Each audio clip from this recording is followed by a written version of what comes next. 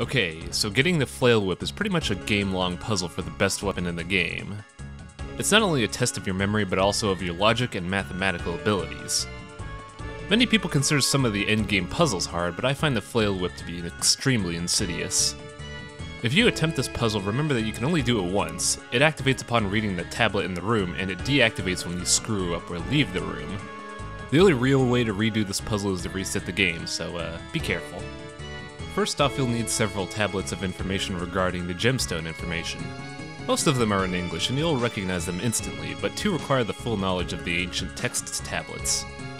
One in Temple of the Moon holds the weight values, and one in Chamber of Extinction holds the colors of the heart.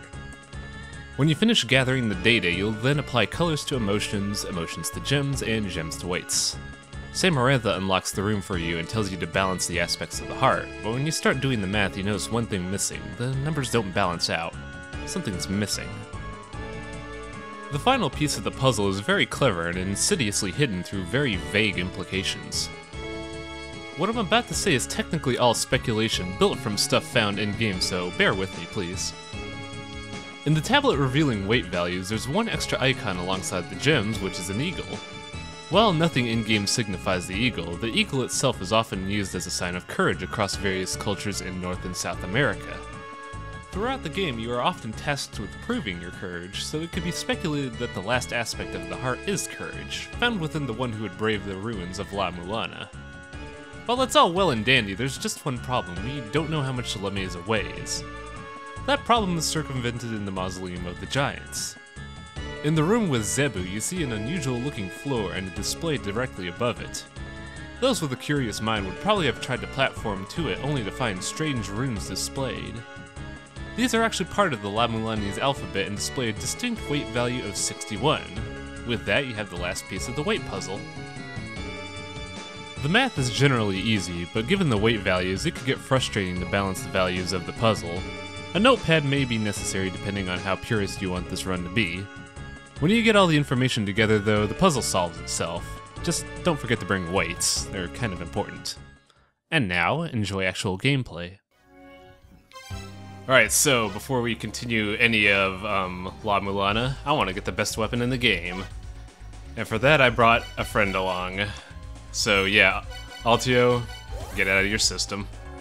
I fucking love how I got this weapon. Yep, go ahead and explain it, because I'm pretty sure before the actual video comes out there's going to be a long-winded explanation of how to get this puzzle. How did you get it? So, I basically just walked into the room and spent roughly 13 minutes guessing, failing, and then reloading the save to get this glorious treasure. Yeah. You basically, what, brute force the combination? Yep. But there's a slight problem. If you do the math for this puzzle, there's 50,000 combinations, and you managed to get the correct one in roughly 13 minutes. That's because I'm a badass. I am still mad to this day. He's just jellying my luck skills. Yeah. At this point, I'm basically like making sure I got the notes right, because I have like a bunch of notes to the side trying to figure out how to math this thing. But yeah, math is hard. That's why I didn't do it. I think I spent like somewhere around 45 minutes actually doing the math when I realized, hey, wait a minute, something's wrong here. Thing is, I was too lazy to go and find all the pieces of the puzzle again, so I just figured, fuck it, I'll do this till the end of the stream, and then the stream ended rather quickly. Yeah, because I made La-Mulana history, maybe, I don't know. Yeah, I doubt that, but yeah. Altio brute forced this combination and got the best weapon. It's not all that hard though, but the problem is you need to like complete the deciphered alphabet in order to actually get this thing. Because I believe 2 of the tablets require the, what's it called? Yeah, you need the complete Rosetta Stone for yeah. the translations. Yeah, and 2 of them have like notes on what colors are the weights and what weights are the gems. And I just demonstrated there that you need to, what's it called? You yourself are a weight as well, so it's not complete until you stand on one of the tiles.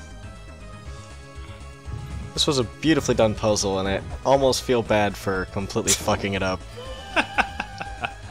Well, yeah, there it is. After all the plight of doing the research, we got the Flail Whip. It's, I believe, roughly the same power as the axe unupgraded. But the problem is, or the thing is, the whip attacks a lot faster than the axe and has that disjointed hitbox. Actually, I'm pretty sure the Flail Whip is equal to, if not more powerful than the Rune Sword when it's powered up. Really? I thought the Rune Sword powered up and the axe were the same as well. I think it's like 6 damage for the Key Sword and 4 damage for the axe. That's probably right. I'm not quite sure. I don't remember numbers specifically, but yeah. Yeah, that's the Chain Whip. I'll see you guys next time.